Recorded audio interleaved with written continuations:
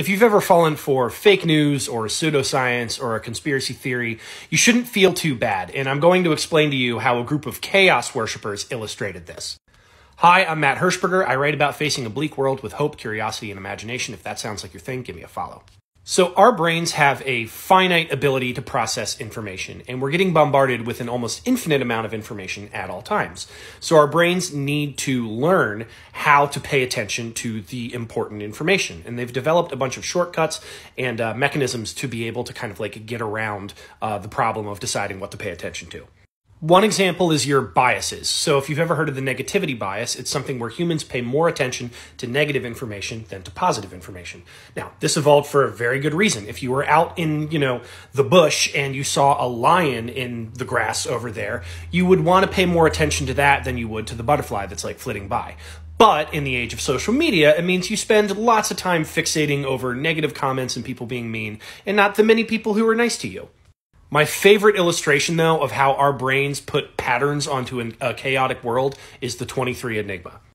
23 Enigma is super simple. It just states that the number 23 is just cosmically special. So just to give you a few examples of that, LeBron James, Michael Jordan, David Beckham are all number 23. Julius Caesar was stabbed 23 times. Each parent contributes 23 chromosomes to their child. William Shakespeare was born and died on April 23.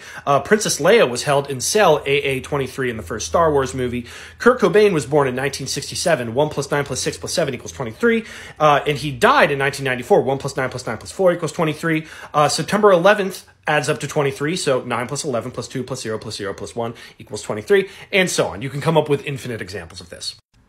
Now's the point I tell you. The 23 Enigma is bullshit. It is not a special number. It is something that the Discordians picked at random. The Discordians were chaos worshippers who wanted to illustrate how our brains, when they're told something is special, will then go out of their way to find instances of how that is true. This is partly because of our confirmation bias, which is that we seek out information that confirms our pre-existing beliefs. Now, the interesting thing here is that because so many people fell for the 23 Enigma, it actually did start to make it kind of special. It has become kind of a magic number because it's been attached to all of these seemingly important things. Back when I was writing listicles for a living, one of the things we knew was that if we were doing a list and we wanted to pick a number that the most people would click on, for whatever reason, the number 23 got more clicks than everything else. For whatever reason, it was just a number that people seemed to gravitate towards.